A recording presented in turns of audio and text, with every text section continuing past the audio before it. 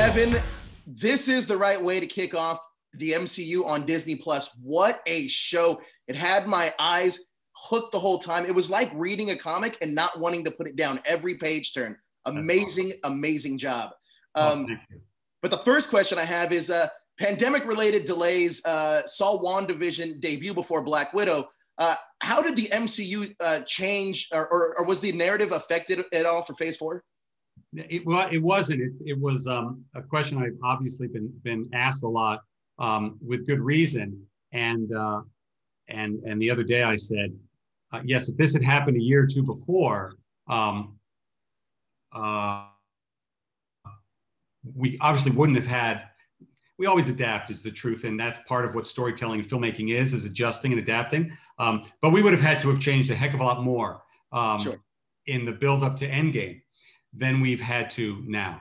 The fact that WandaVision is before Black Widow and Falcon Winter Soldier. After you see all of them, I can tell you a few tiny things here and there, but almost nothing is the truth. And the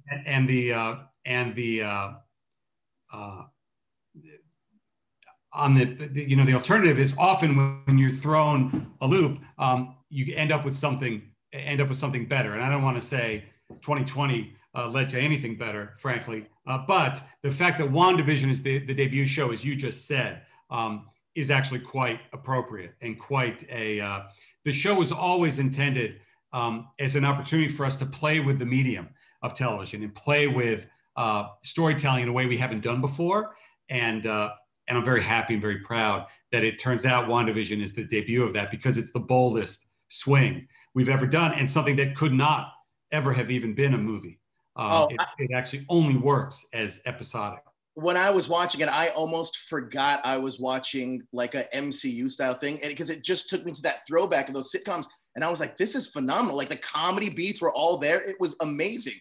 But how does the specific nature of a weekly release schedule of like WandaVision and Disney Plus content affect the creative side of story planning compared to the last 12 years Marvel Studio has been doing with the storytelling? It allows us to flex new muscles, different muscles in a way that was perfect. I've been at Marvel now over 20 years, and it's been it's evolved and changed drastically, as you know, better than anyone over those 20 years. And it has always been for the better, and it has always been to tell new stories. When people would ask about fatigue or superhero fatigue, people would ask me that in 2005. My answer was always, well, it's as long as we keep making them unique. Sure. And I don't want to just keep making superhero movies. I want to make all types of movies. I want to make all types of stories and shows. And that's what the MCU allows us to do. Happens to all be characters from the Marvel universe. But the comics, if people who've actually read the comics know, there's such a great diversity of storytelling and tone and genre in comics. We've been doing that as well, and that's what has kept it so remarkably exciting. Standing on a sitcom set designed to look like the late 50s, early 60s, with a studio audience and with actual old cameras and lighting equipment from the era was surreal to me, and just such a fun thing that just like seeing all the X-Men in costume for the first time on my first Marvel film that I worked on. It's just all these different experiences happen to be able to fall under the umbrella of this cinematic universe. I love it too, because it's almost like a lost art form, almost like a hand-drawn animation, like all the practical effects. I loved that side of it. So cool. Now, a quick question: is the MCU still organized going forward into the future in phases still? So far, we announced much of Phase 4. Gosh, when the heck was that now? A year and a half ago at Comic-Con? Holy mackerel. And that's what we've been. I think there's a sense of when we announce a lot of things, people start going, okay, well, what's next then? Well, once we announce something, we have to then go do it. We have to then go make it. And that's very much what we've been doing for that last year and a half, and we'll be doing for the next year and a half or two. So there is, I think, the phases have expanded, look at phase 1 and phase 2 and phase 3, they've expanded. Certainly phase 4 is bigger than any of the other ones. The number of years that it takes to complete a phase is essentially the same between, it varies, but 3 to 4 years or so. The number of projects in those phases is growing thanks to Disney Plus. So that's what we're heading into this year, is to see how audiences attract and follow along, or don't, because believe it or not, there are people that just pop in, enjoy a movie or show, and then pop out. Right. And we make our shows and series and movies for them as well. But it seems like a nice, at least internally for us at Marvel Studios, the phases then building to overarching sagas is a nice way to build stories for us. Now, at the Disney Investor Day, you announced that the Fantastic Four is happening. And we've talked about this. I'm a huge X-Men guy. Cyclops is my guy. When will we see the X-Men? The X-Men is, how much I love the X-Men. I already said that's where I started. So, I can't tell you anything before we actually announce it, but rest assured, the discussions have been long and ongoing internally with us. I can't wait. Now, with WandaVision, how long has this series been in development, and what was the process like coming up with the story?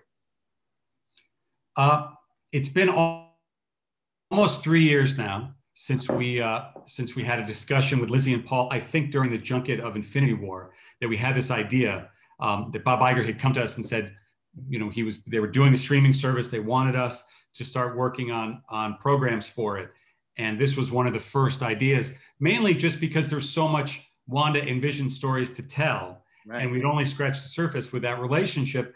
And also because Paul and Lizzie are so spectacular, we knew they could carry anything.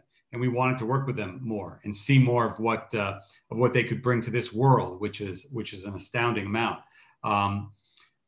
And we had this idea of sitcoms, of tapping into this love of sitcoms that a lot of us at Marvel Studios had. And I spent much of my childhood watching television, watching Nick at Night, and still now with MeTV.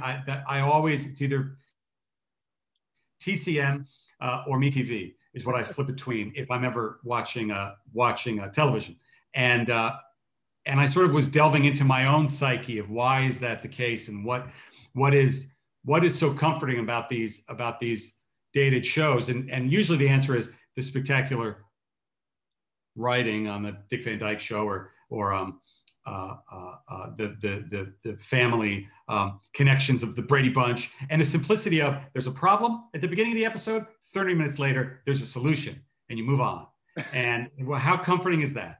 And what would that mean to somebody who has gone through traumatic things, like all of us have, and like the characters in our movies have?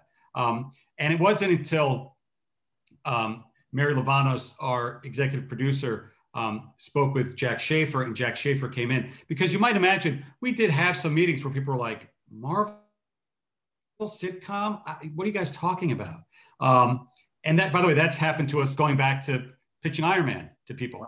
Wow. The list of people that have passed is very, very long on all of our projects, because it's hard to see something until you make it. Thankfully, Jack Schaefer saw it, and Jack Schaefer was able to take a lot of the very sort of high-level concepts we had and turn it into a structure and a narrative. And then Matt Shakman, who between giant Game of Thrones episodes and growing up on sitcom sets as a child actor, was made to do this. I sort of couldn't believe it. We'd met with Matt a handful of times in the past after his big episodes to try to find something.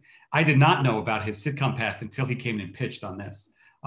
And I think might have brought pictures of some of his early work. And I really sort of couldn't believe it that here was a filmmaker that was destined perhaps to do this mashup.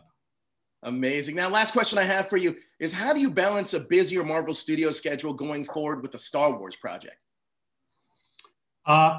Well, it's all stuff I love, and everything regarding Star Wars has leaked, and is not anything, anywhere near talking about. So it is Marvel, but this is what, if I wasn't being paid to do it, I would be doing it, here in my basement, just with my toys, and nobody would ever see it. So it's what I do and think about all the time. Yeah. Yeah, it's what I do with my hero clicks. But I got something for you next time I see you in person. I made you a personal Kevin Feige hero click. But oh my gosh, awesome. Look, I can't thank you enough for your time, Kevin. You are amazing. Thank you so much. Thank you. Hope to see you again soon in person. Take care.